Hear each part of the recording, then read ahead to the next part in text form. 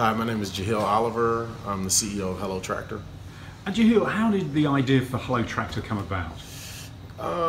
Well, at the very core of Hello Tractor is the mission to improve smallholder farmers' income. And we saw an opportunity to get involved in mechanization because that's one of the few areas in agriculture where there's a lot of commercial untapped potential. And a commercially viable solution that could scale was something that was really important to me, coming from kind of more of a more private sector background. And so I was actually hosting a seminar at Erie, came across the idea, and thought, wow, this idea could grow some legs, and kind of just worked on it over time, and eventually it became Hello Tractor. And you're no longer selling tractors, are you? So what's the change you've made in the business? Yeah, we pivoted away from selling tractors directly into the market this past January to really focus on the technology. What we saw was there was appetite for the technology, but the tractor, for a variety of reasons, wasn't as suitable for Nigeria. And it also required a massive amount of investment. Everything from spare parts supply chain to a functional assembly operation, and that's just not a burden that a small company should take on. Too big a reach. Exactly.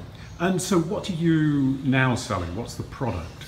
So our core product right now is technology, software specifically, and a monitoring device that a tractor owner places on that tractor. Once they place that monitoring device on the tractor, they have full visibility into where their tractor is, what it did, a full record of what their operator is doing with their tractor, if they're hiring a driver for their machine, and then also a booking app that allows individuals to go out and coordinate jobs that tractor owner can connect to earn money with their machine. So in Africa at the moment, there's a relatively small number of tractors. Yeah. But how are they being used? So, I mean, 80% of the tractors in the market are purchased by the government. Those tractors are oftentimes underutilized and they have a very short useful life because of poor maintenance and after-sales support. But we really focus on that 20% that's commercially purchased.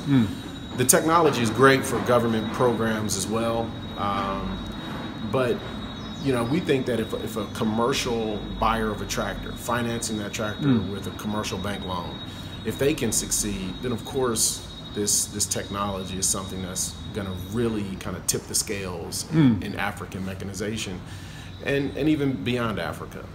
And how is the company financed? So the majority of our funding, 75% of our funding is grants, and the remaining 25% is private investment. And what have you got planned in the next 18 months to 2 years in terms of expansion? Yeah, over the next 18 months, we really want to aggressively expand across Africa, but then also we're really excited about South Asia. We're starting in Bangladesh this year through a partnership with IDE. CIMMYT is actually involved with that as well, with that program. So we're really excited about expanding really across the emerging markets. And what's interesting about the technology focus is it allows us to expand very rapidly into new markets. We just ship our devices out. We've had to do some modifications to the technology, sometimes through localizing the tech with local languages. We do voiceover in some of our features for users that have low literacy rates. So we have to do some language modification there. Yeah. Exactly. But it's a lot easier than setting up a tractor manufacturing facility. No, absolutely. But you're also, we're here at a conference which is about big data and agriculture. Sure, yeah. One of the things you've got now is the ability to collect data. Describe to me the sorts of data that the tractor will be able to gather. Yeah, so through the GPS antenna, what we're finding is we're collecting really interesting data points on farmer location, plot boundaries, plot size, and when in the season those farmers plant. And so those are really important data points that up until now were only available through traditional surveying methods, sending enumerators out, quite expensive and oftentimes unreliable.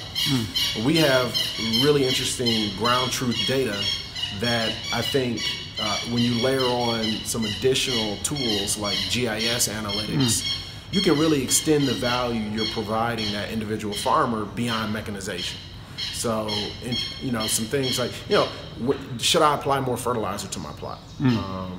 Have I irrigated enough? We can give that information in real time in a very low-cost way, and I think that's something that we're really excited about, and working more closely with the CG centers to bring in those innovations.